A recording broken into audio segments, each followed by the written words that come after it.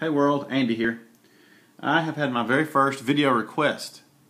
A while back I did a review of my Oakley watch collection, and someone had sent me a message to ask if I would review my crankcase.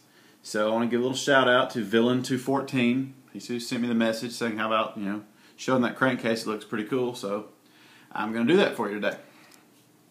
First I'm going to show you the minute machine again as a frame of reference. It's a pretty large watch, really cool looking. The band looks like tank treads or bullets or whatever people say, and it's my mostly everyday wear watch. I'll wear it 4 or 5 times a week. I cycle out with a few others. The crankcase is one of them, and that's the crankcase. You can see them side by side. The face is a little larger on the crankcase.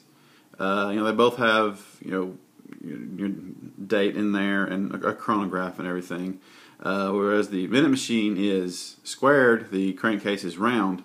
The biggest difference is in the band. The minute machine has this titanium band, and the crankcase has the unobtainium band, which is Oakley's fancy word for rubber. And it does expand over time, and it really does get a good fit onto your wrist. You look at these two watches and think that, wow, that minute machine weighs a lot more. It really doesn't. It does weigh a little bit more, but it's just because of the band. But being that it's titanium and this is stainless steel, titanium is very, very lightweight and very durable. The crankcase is also a great watch. I'll wear it a lot. It's got that type of clasp, and it is adjustable. The one thing I'm not crazy about it is you have to cut the band to customize it. I have a pretty big wrist, and I had to cut I think 3 or 4 pieces of this rubber. See how it's grooved in there? I had to cut 3 or 4 pieces out, 1 or 2 on each side, to make it fit me. And there's really no going back. I mean, you can get another band for it if you want, but I think Oakley charges $90 for one of those unobtainium bands. They make the crankcase in several different colors. This one is a sandstone face. It's actually very similar to the black and gray of my minute machine here. But I do believe Oakley has discontinued this watch. I picked it up around last Christmas at oakleyvault.com. They had several, and I just chose this one because I don't have anything like it. The bezel does rotate, just counterclockwise.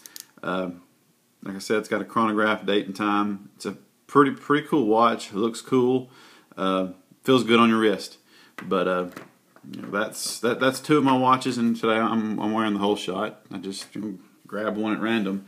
So I hope that answers your questions, Villain214. Keep checking out my YouTube channel. I'm gonna have more Oakley stuff down the line. Got some more glasses to show off later today, probably. But anyway, that'll do it. Have a great day, guys.